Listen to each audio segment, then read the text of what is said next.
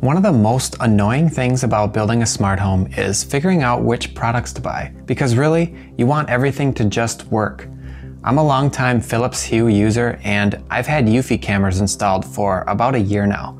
Both of these products come with their own hub. So take the Hue lights. All the lights connect to the hub, which connects to the internet basically, which is great. I can buy a bunch of bulbs and everything connects separate from my home Wi-Fi network.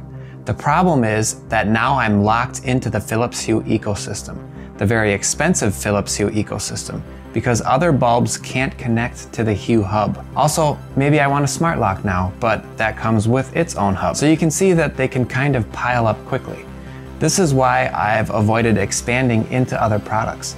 However, it seems like things might be heading in a direction where hubs will no longer be needed, and it's called Thread. So what is Thread and why should you care about it?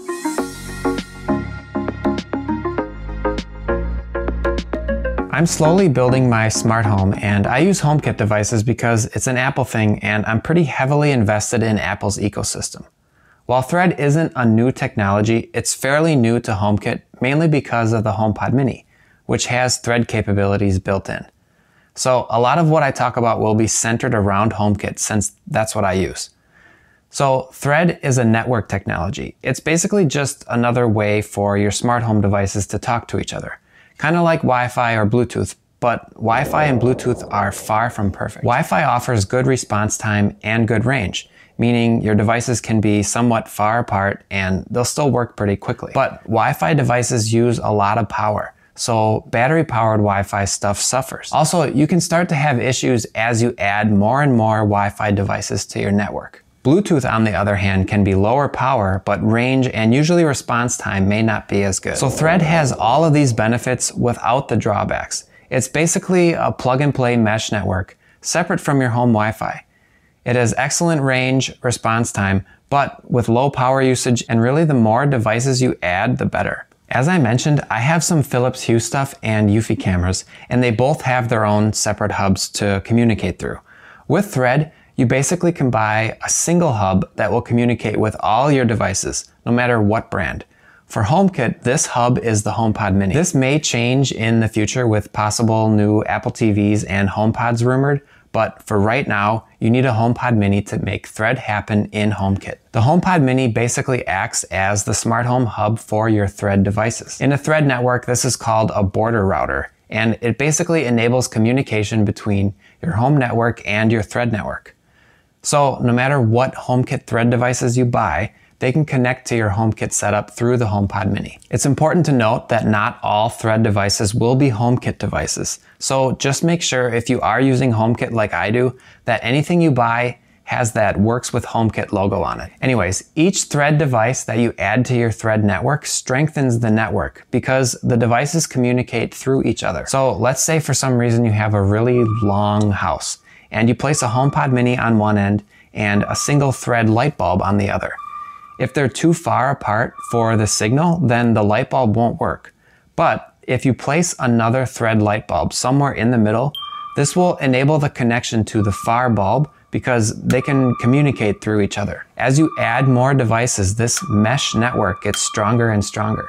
What's even cooler is if one of these devices fails, Thread networks can basically self-heal. They can figure out what devices are still communicating and route commands through. These devices are called routers in a Thread network. This is how it can work for things like light bulbs that are usually always connected to power.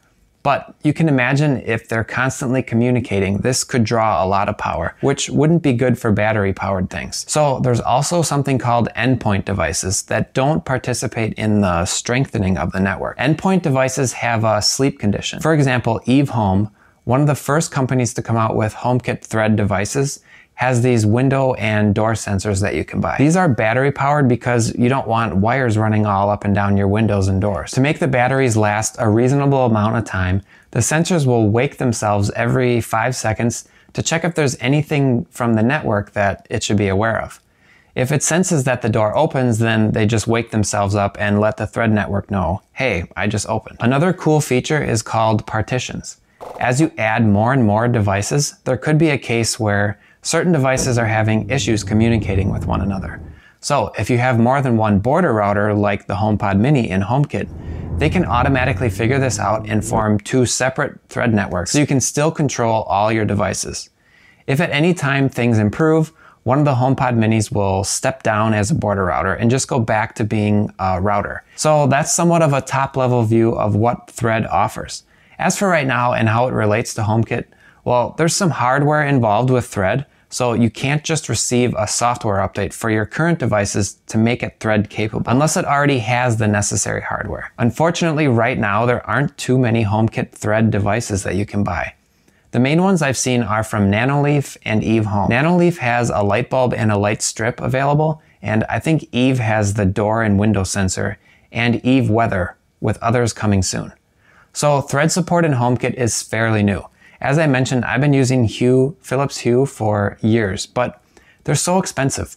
The Nanoleaf bulbs are like half the price, and they have Thread. It's looking more and more like any smart home devices that I buy from now on will have to have Thread, because it just has so many benefits. Let me know if there are any Thread devices that you're looking forward to down in the comments. Thank you for watching.